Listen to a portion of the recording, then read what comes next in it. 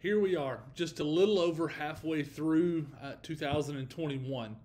As we reflect over the first half of this year, how have things gone for you? What are the joys and victories and celebrations? Or have there been moments of difficulty and struggle? As many of you may have done at the beginning of this year, there are those who make New Year's resolutions. And if that's you, how's that going for you? If it's still going well, then congratulations, because a lot of resolutions fall by the wayside fairly early on after they've been established. But as I think about that, I'm reminded of a man named G.D. Boardman, who once said that sow an act, you reap a habit. Sow a habit, you reap a character. Sow a character, and you reap a destiny. Now, the point of many New Year's resolutions, especially coming out of 2020, are for new healthy habits to replace old negative ones. The resolutions you made were probably to get in better shape or to take better care of your body in some way. But maybe there were some resolutions you made to cultivate better spiritual practices and habits that can turn into something greater in your life. This week in my devotional time, I once again came across the story in Luke chapter 10, verses 38 through 42. This is the story of Jesus meeting Martha and Mary.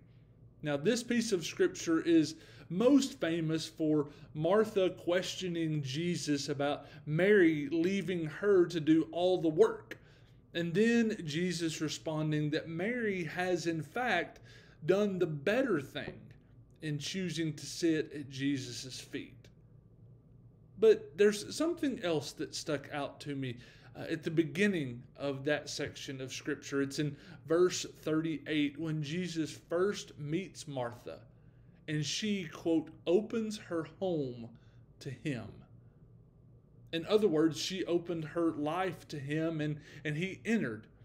But in doing so, she invited him into a deeper part of her life and opened herself up to the challenging work of Jesus. In the end, though, it was to her benefit because she learned the importance of replacing one habit with another better one. Now, as we begin this second half of 2021, I'd invite you to consider a few things. First of all, what part of your life might Jesus want you to open up to him, just like Martha opened her home? Is there anything distracting us from fully being in Jesus' presence? And then thirdly, what does Jesus want from you? Is it to go and do, or is it to just sit and listen? I'd encourage you to take some time over this next week to work on this and to consider what Jesus might want from us. But I hope you all are doing well. I hope everyone is staying safe and healthy. But if there is anything at all that you need, please don't hesitate to let us know.